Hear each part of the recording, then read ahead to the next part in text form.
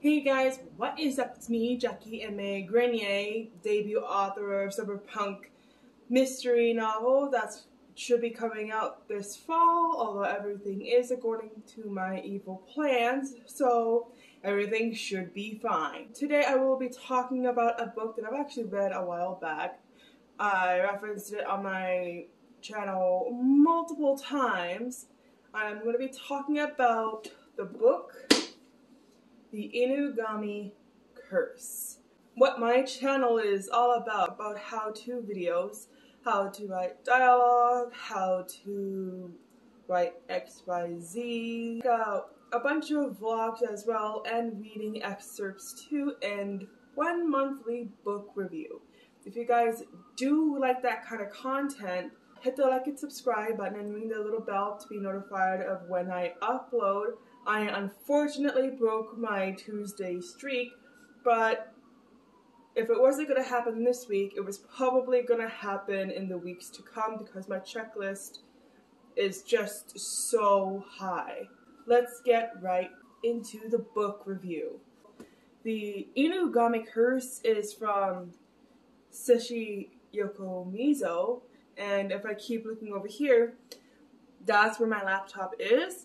And that's where all my notes are, so that's why we'll just like continue to scan over it, like scan over here. So this book is a whodunit. I have come to realize that I not only like mystery novels, but I love whodunit novels as well. And as you guys know, I've already done a book review on the Decogon House Murders. This one.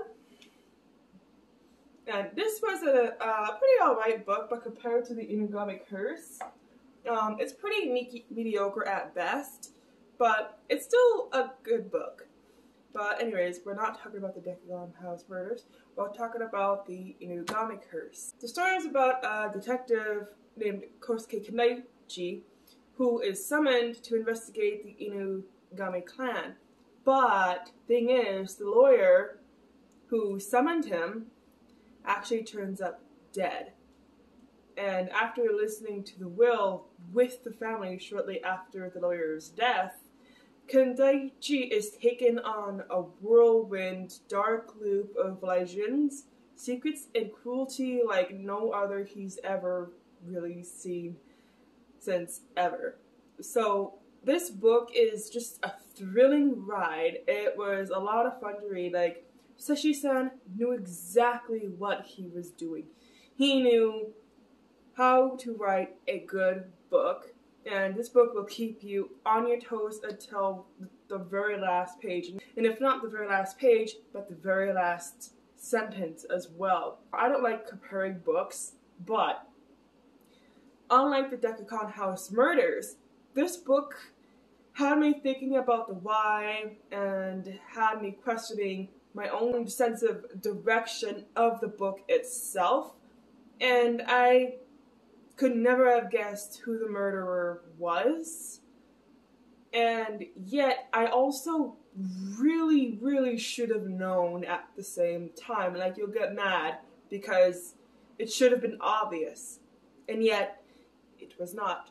So what I'm going to do for my own personal research again is, like, because this was a whodunit book and it's a mystery novel, I'm going to be rereading it again to conduct my own bit of research on Japanese literature and even continuously going down my little train of thought on how to properly write a mystery book. Because this book was wrote in a similar way to Lars Kepler's Lazarus. You should have known who it was, and yet at the same time, you're going to be mad at yourself because you should have known who it was, and yet you're on your toes all the freaking time. I should have known who it was. I'm still so mad about that. And there is a movie, and I've been trying to find where to watch it, and I can't wait to watch the movie because I'm just super excited about that. But I'm also like a mystery nerd, so There's nothing new about that.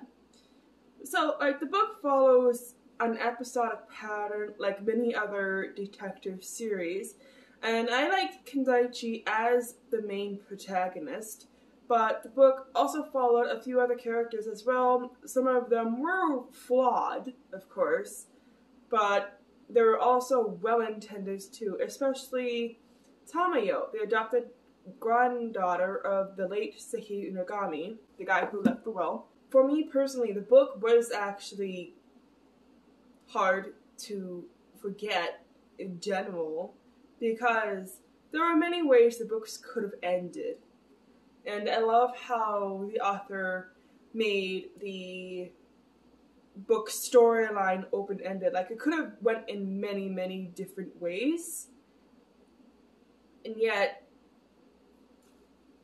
I think that was also his style of writing too, because it had me, sorry, Lunar, because I didn't buy this one actually. A friend of mine had actually lent me the first Kendaichi book, The Honjin Murders, and this guy's style of writing is so open-ended yet so careful that it's like if you miss one word, the whole book might not make much sense, and that's clever storytelling in my book.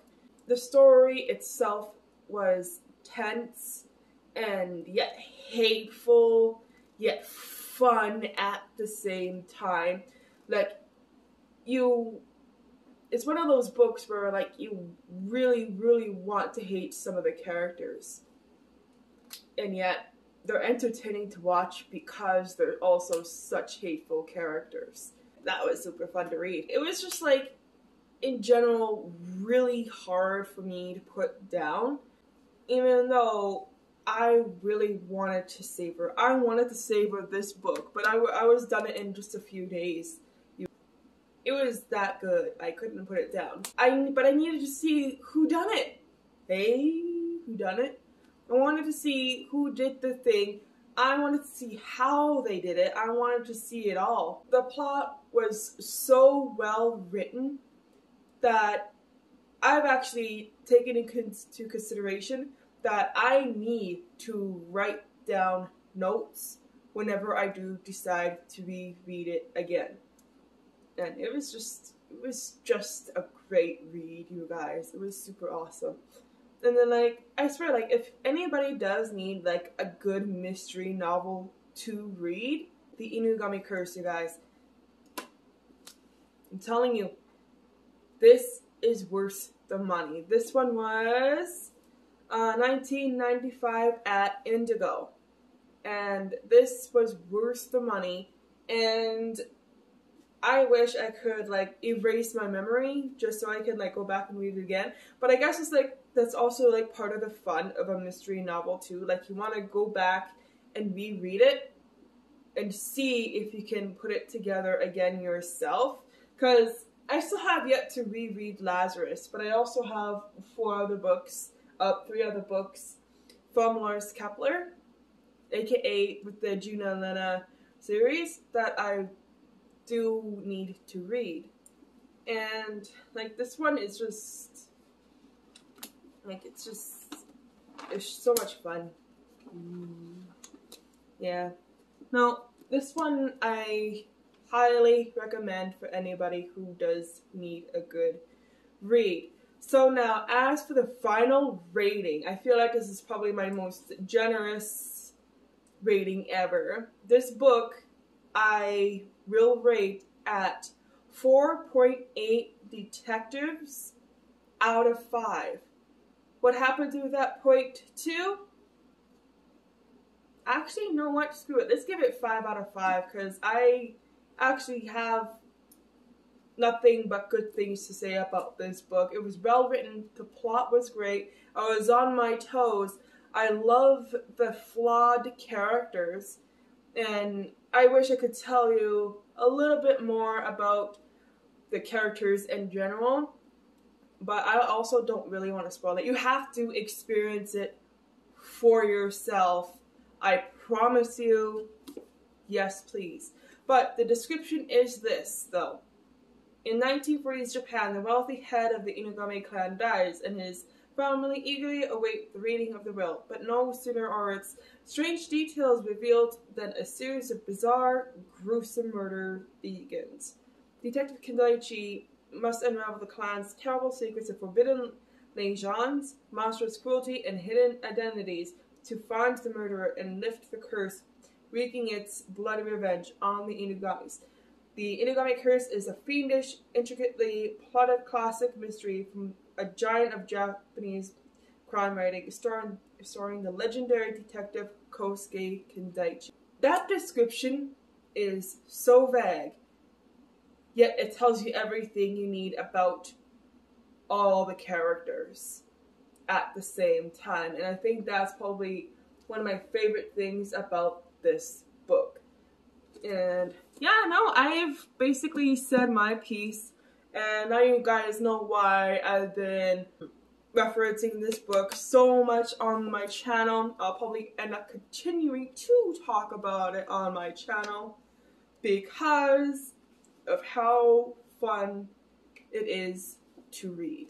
So now, that's all I got for you guys today. If you like this video, hit the like and subscribe button. Ring the little bell to be notified of when I will upload.